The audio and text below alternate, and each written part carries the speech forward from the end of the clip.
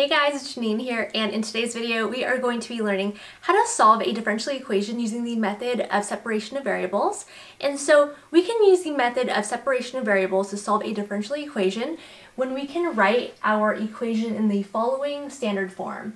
And the reason for this is because in this case here, we can go ahead and move all of our y's to the left-hand side. So here we would have dy over h of y. And then we can move all of our x on the other side, so we would have g of x times dx, and from here we can actually integrate both sides and get our solution y to our differential equation. So let's go ahead and take a look at some examples.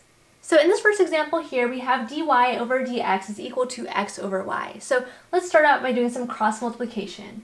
So we get y dy on the left-hand side, and on the right-hand side we end up with x dx. And so from here we have all of our y variables on one side and all of our x variables on the other, so we can go ahead and integrate both sides. So let's do that.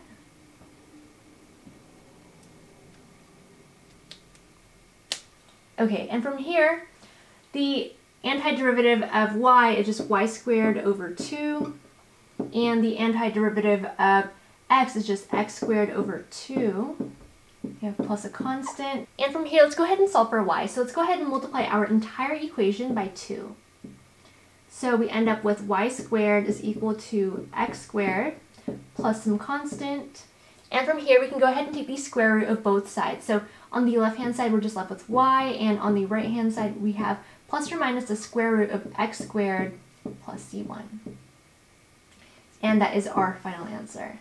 Let's go ahead and take a look at this last example. So we have dy over dx is equal to x plus 1 squared. So remember, we want to get all of our x variables on one side and all of our y variables on the other side. So in this case, let's go ahead and start out by multiplying both sides by dx. So we end up with dy is equal to x plus 1 squared dx. And so from here we can go ahead and integrate both sides. And so the left-hand side just equals y, and the right-hand side we can solve for using a u substitution. So let's go ahead and do that. So we can go ahead and set u equal to x plus 1. Taking the derivative, we get du is equal to dx. So this integral becomes the integral of u to the second power, and so that ends up being u to the third over 3 plus a constant. So plugging in x plus 1 for u, we get x plus 1 to the third power over 3 plus a constant. So we can go back here and write our solution. So we have y equals x plus 1 to the third power over 3 plus c. And that is our final answer.